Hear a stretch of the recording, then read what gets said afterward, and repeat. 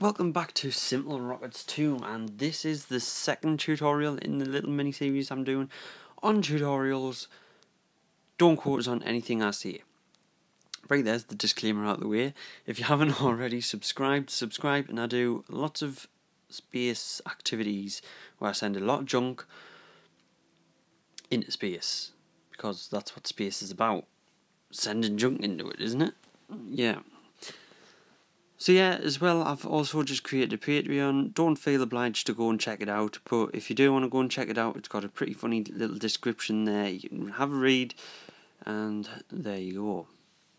So remember to subscribe and like. So you asked for it in the Discord.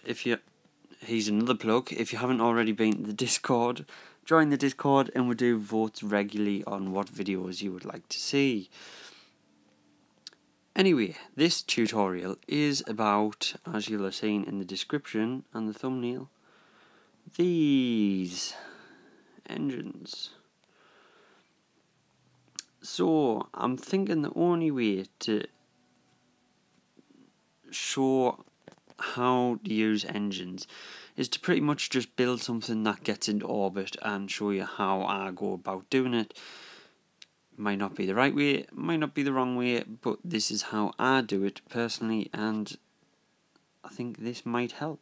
So, we're just going to build something that gets into orbit here. So, I'm just going to plop down a parachute. I'm going to get a heat shield on here. Where, if I can find the right one, that's it. The heat shield on here. Into stage, move that up, like so. Right, so I'm going to turn that little hand off. So if you do find you just want to click things like this, then do press that hand and that'll go away. This is just a little helper for mobile. Works the same on PC. Right. So see, this is going to be the part that stays in orbit, right? So you've got to presume this has to have enough thrust to get into a stable orbit.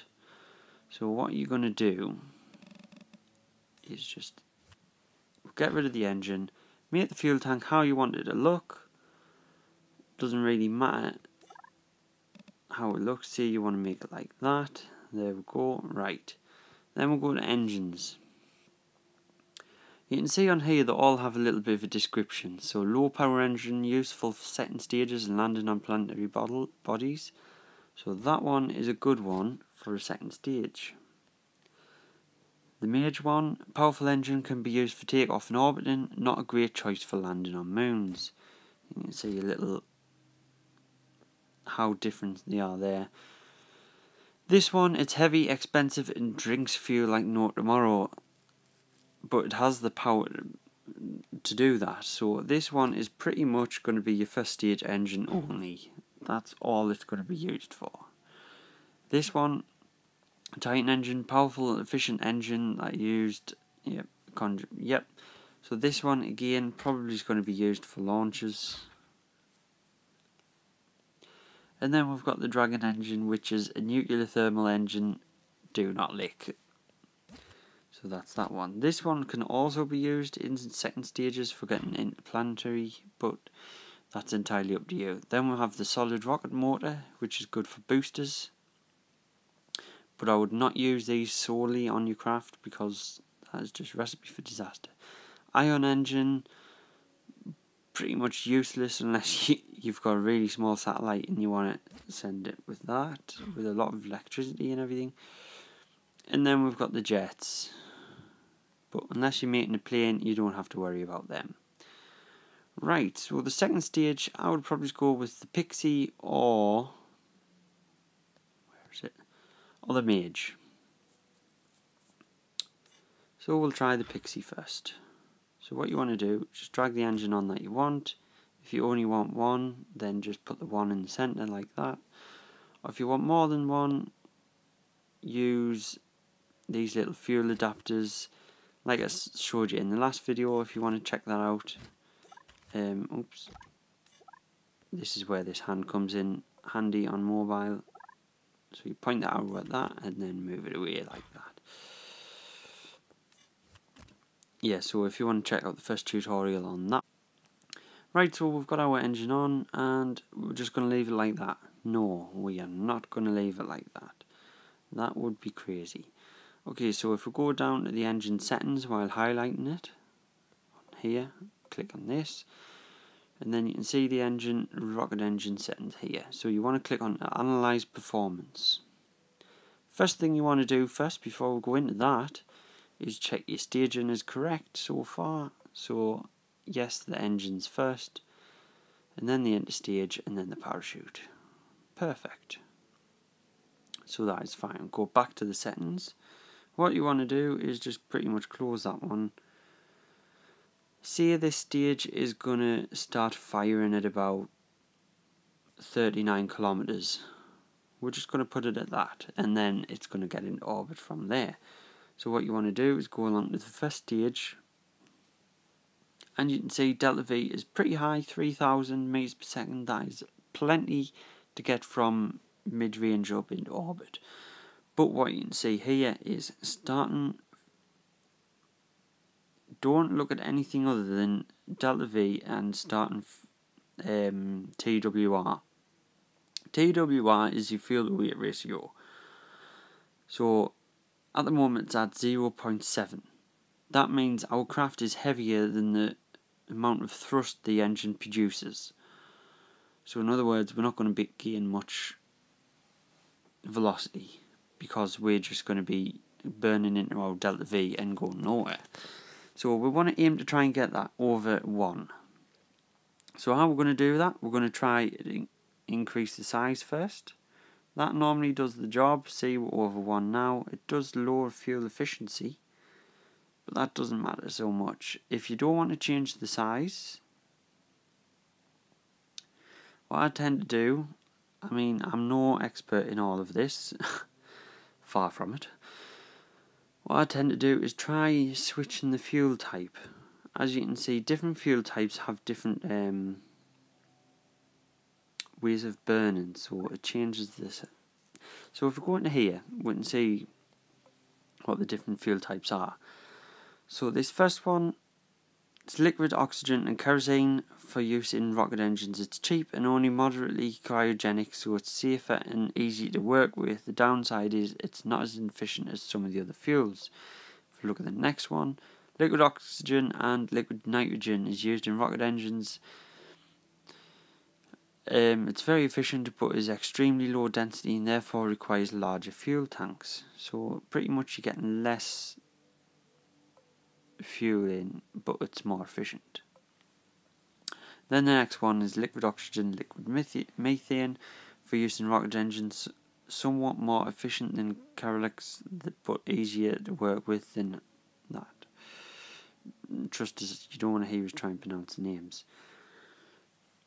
So we want to set this fuel tank to automatic fuel type, so the engine will just change that. Okay. Go back to our stage 1 and we can see if we change our fuel type, it's changing our delta V, but it's also changing our starting fuel weight. And what we don't want it too high. See where it is 1.69 there. That is too inefficient because you're burning too much fuel too fast for the velocity you're going to gain. So you want to keep it around 1. Just over 1, say 110 or something like that. So see, we've got that there. We can always just change these. Pretty much I would say just mess around with the sliders until you get that number. I'll point to it. This number over 1. And your delta V is around, say, 3,000 for the second stage. That would be fine. Right, so once you've gotten that, what you want to do is then add your interstage. And we'll go for our main fuel tank, which is going to be for the first stage. So we will add that in, make it as big as we want. I don't know, go like that. And then we're going to put one apex engine right at the bottom, like so, and it is massive. It's actually too big for this craft. We'll probably not go with that actually. Let's put it back down, and we could even go with a mage, to be honest, but I think we'll go with the titan. Oh. Although I think that one's actually bigger. No, doesn't really matter. Right, so go back to your staging, check everything's working. That's working fine. Into stage, engine, into stage, parachute. Right. So if we go back to settings, hover over our new engine, go down to analyze performance, and we want to go to the ground. Altitude 0, so we're going from the ground. So here we go, stage 1. We are way over the fuel to weight ratio because this engine is way too powerful. So what I want to do, I'm going to turn the size down, and then chamber pressure, I'm going to keep that up actually.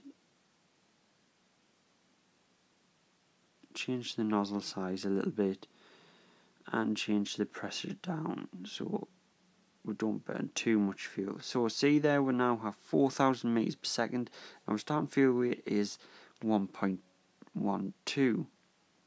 So that is really good actually for a first stage, but we are transporting a light stage, so it should be fine. So if we go into here, we can see we've got total on the ground weight, delta V, of 5,000 meters per second, and a vacuum delta V total of 7,700.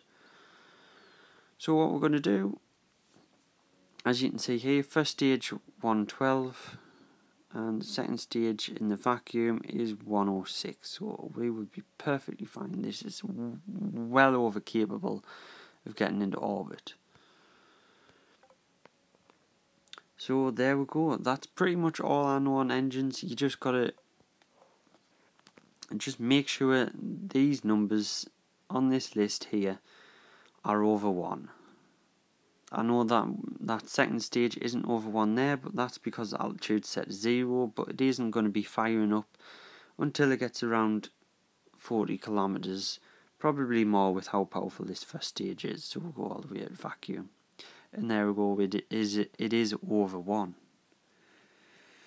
Each stage depends where you're trying to target. If you're going to the moon, I'd take around 3,000 meters per second in the second stage here, delta V. And if you're going to another planet, I'd take around 5,000 meters per second delta V for that one. So that's pretty much all I know. I'm no expert, like I say. If this helped anyone, then please do leave a like and subscribe, and we'll continue this mini-series. Do check out the links below, and I'll see you in the next one.